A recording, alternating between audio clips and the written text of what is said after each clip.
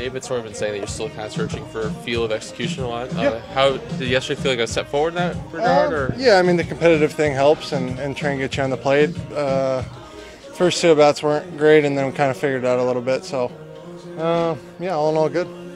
What does the timeline just look like for you in regard to, yes, you had your first live BP yesterday, but what is kind of the next steps that you want to get to know that you'll be in a good spot for the season?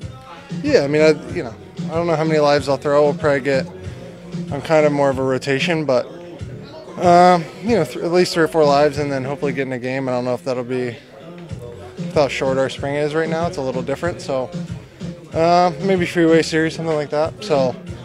And then kind of see what happens from there. Again, the big thing for me is not hampering us in terms of innings, so I'd rather build up and kind of be ready to go when I get back. What's the big thing you're looking for right now? Is it just consistency with mechanics, stuff like that, or? For me, it's more just the body, getting that kind of pop back in the body. It's kind of hard to explain, but you go through rehab and you're kind of trying to protect the arm for forever and make sure it doesn't hurt, and then it feels good, so you throw with all arm. So now I'm trying to kind of get them to work together. So yesterday was definitely a kind of a step forward in terms of that. Just I think getting in there, having another professional in there with you. So all that kind of leads to velocity and action and better stuff. So yesterday was definitely a step forward that way. Where was the velocity kind of at yesterday? From what I was told, I was 94, 95. So.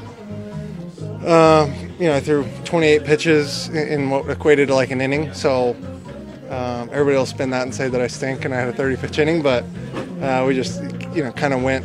I wanted to throw 25 to 30, so kind of held the velo, and hopefully we can get a couple more ticks as we go along. But for the most part, up until I got hurt, that was kind of where I was, and so I'd like to get a little more top end kind of velo to it, but all in all, I feel pretty good about it.